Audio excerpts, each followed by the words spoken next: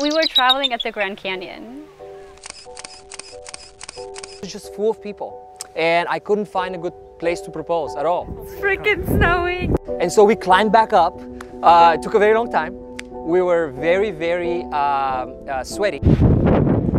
I'm literally just about to propose. You know, I'm making sure the ring is with me. I'm ready to go. And this lady comes on. Of course, yeah, please, welcome. And I was thinking she's just gonna come, take a picture and move on. She brought over all her family. Oh my God, and of course Kim is saying, no, we gotta go, it's too cold, I can't do this anymore, like, let's just go. And he, like, presumably, you know, clicked the timer. And then he came over and he immediately went down on one knee. Cuties, I love you. I screwed up everything. I screwed up the words, the ring was upside down. But I think she was completely surprised in the moment, and fortunately she said yes. From further up came down just this random stranger, and he said, like, hey, I know it was a private moment. I took a few pictures, would you like them?